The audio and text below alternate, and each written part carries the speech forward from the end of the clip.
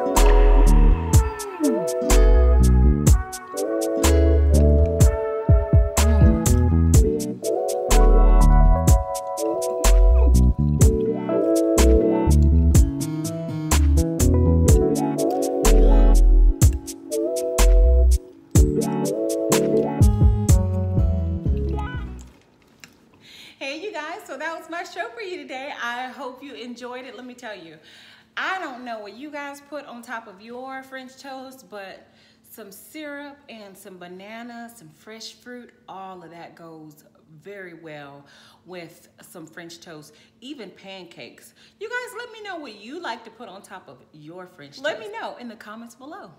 I will see you guys next week. Remember, let's prosper through serving others. Take care.